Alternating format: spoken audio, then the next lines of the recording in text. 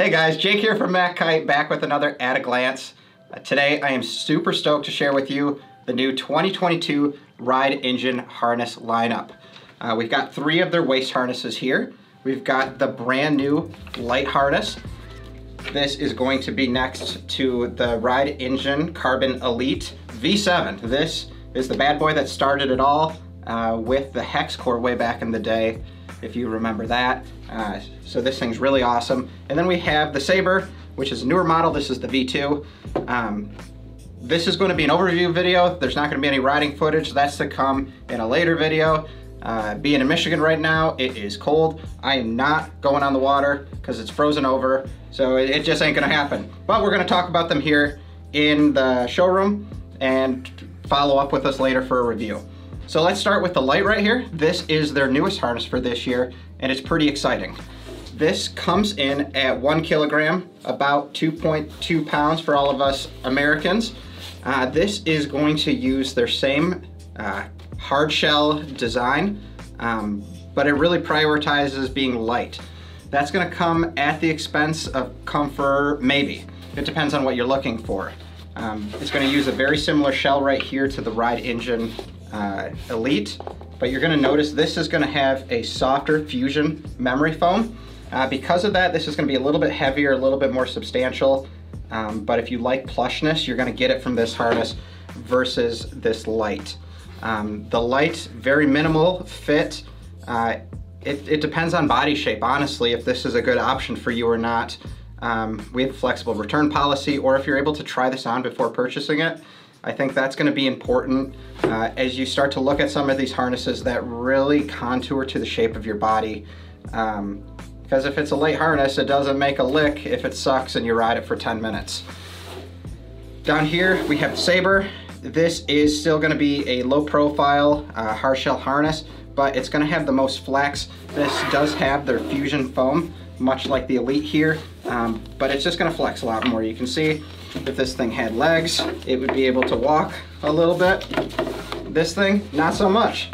That's stiff, that's terrible. Terrible comparison. I'm sorry for that, but seriously, you can see here, this just does have a lot less flex in it versus this, which is gonna move around a bit more.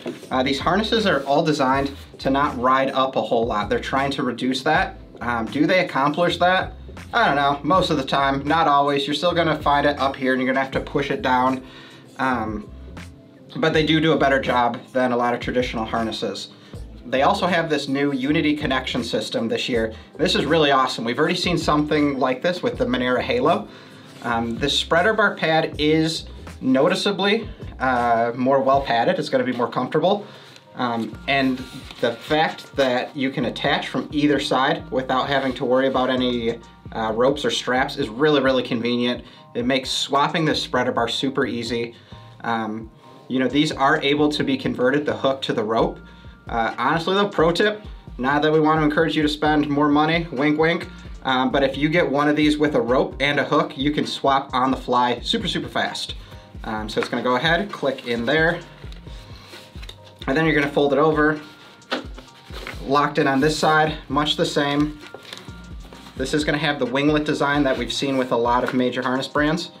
You're gonna go ahead, open that up, bring that in on around. Do a better job than I'm doing. There we go. Go ahead, simply push down, and that locks into place.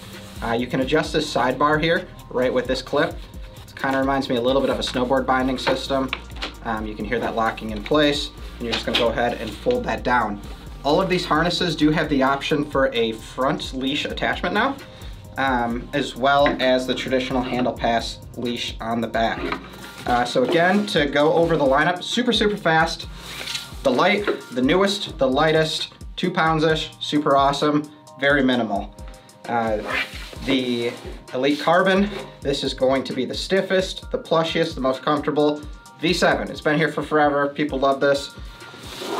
The Saber is a bit more flexible. It's going to slide around your body a little bit more. You're not gonna feel quite as locked into place, and it still has that very comfortable fusion memory foam. Guys, thanks for bearing with us. That was an exhaustive lineup. Look forward to our review on the water. This has been Jake with MACkite.